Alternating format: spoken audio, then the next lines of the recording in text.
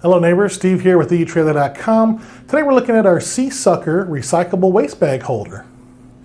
Now folks, this is a vacuum mounted, so it would hang on the wall something like this when it's installed. And you get a nice mesh bag that's included with it. That could be used for holding wet towels, swimsuits, those kind of things.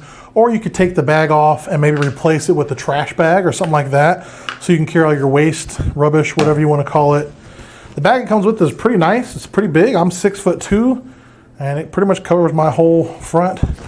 And it's just a nice little mesh bag, and it can fold up nice and small. I'll put that out of the way. Now, if you were using this, it comes with these clips here. You simply put them on sideways and roll them over. And I found that that's the easiest way to put them on. You just roll them into place, and they'll hold nice and tight. Now this opening is 4 by 6, and it sticks out from the back about 7.5 inches overall.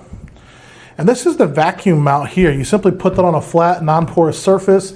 It could be like a boat gunnel, sidewall, boat bank, or bait tanks, consoles, those kind of things, metal glass, fiberglass.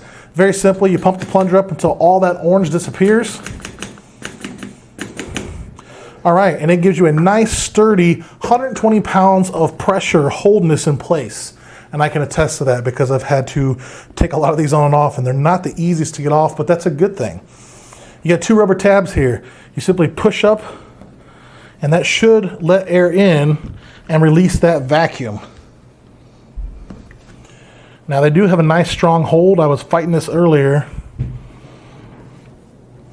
Let me see if I can push this one off here maybe. There we go. So as you can see, sometimes you got to really push on those tabs to get even a little bit of air in there. But again, that's what you want. You want that to hold. So there's a little hole here, and whenever you're pumping this, it's sucking the air out from under there, and that's what's holding it in place. So if we suck all the air off. So very simple, nice design. It even comes with a nice hard plastic holder here, or not holder, a protector. So that's going to go on when you're not using it and protect that suction surface. So again, you're getting the bag, you're getting the holder, all made here in the US.